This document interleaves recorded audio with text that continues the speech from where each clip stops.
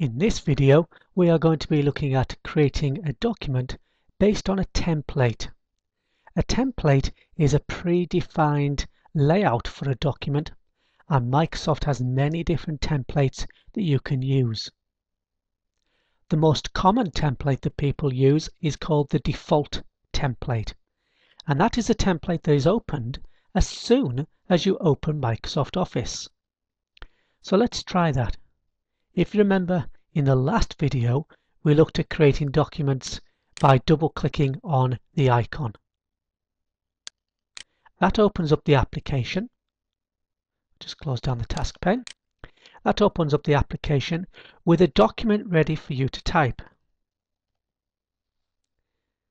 This document, you can see the edges of the document there, has been created using the default template.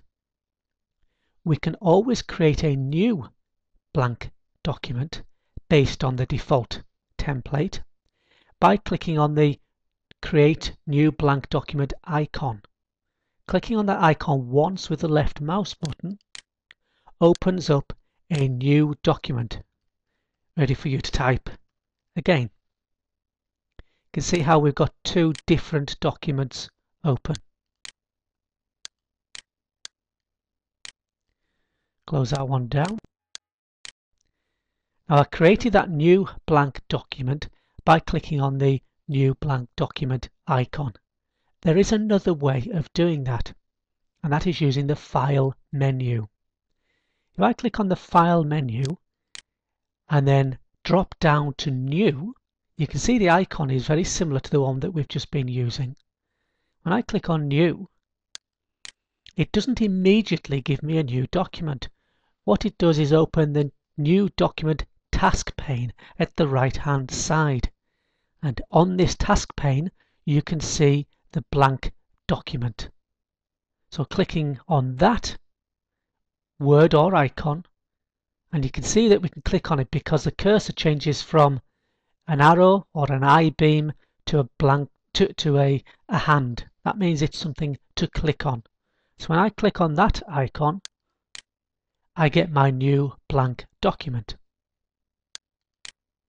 So that was create a new blank document using the icon, which gives you an immediate document. Create a new blank document by clicking on the File menu, drop down to New. That opens up the task pane from where we can get the blank document.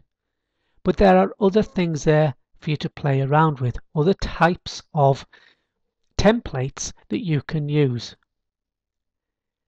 For example, there are templates on Microsoft's website. If you click on that icon, it takes you to their website and you can download different types of templates onto your computer. But the one that I need to show you is the On My Computer. When I click on that icon, it opens up the Templates dialog box. And I can create then a document based on the blank default template, which is the one that we've just used. I can create XML documents, I can create a web page, I can create an email message. But look at all these tabs running across the top. If I want to create a memo, for example, I could click on Memo, and there's a range of different memos to use. And we get a preview in the preview window of what that memo will look like.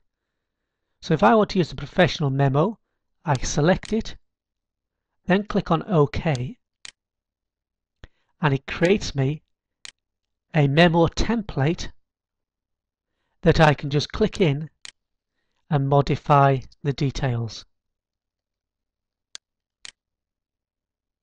We'll just have a look at that again.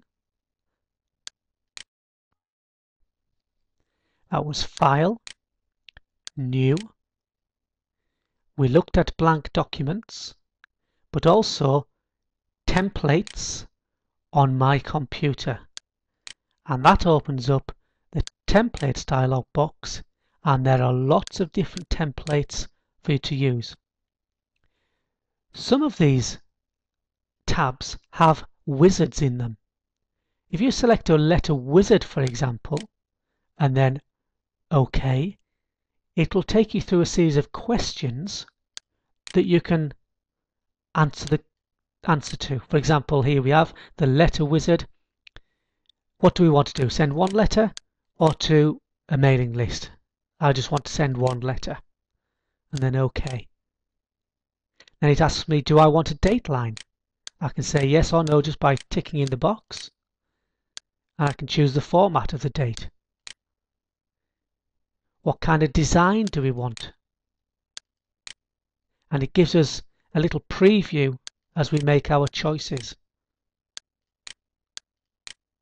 depending on what's installed on your computer. We can decide what the justification is. For example, you can see two lines coming down, nice straight lines down either side of the writing. We can change that to give different layouts.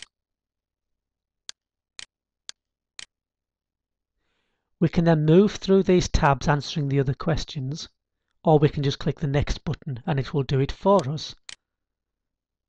Who's the letter to? The address.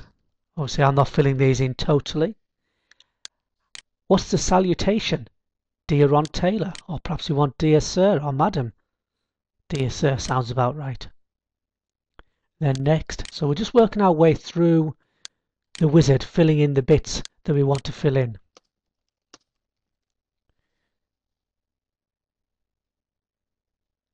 That'll do for there. So we're just working through the wizard, deciding whether or not to have a return address, for example, whether I want to put my job title in, and then finish. It then creates you the letter based on the information that you gave in regards to your letter to Ron Taylor at Cockermouth. So that was creating a document using either the blank document or templates on my computer, and then we can use any of these layouts that we like the look of, or we can use a wizard and it will ask us some questions and create the letter for us.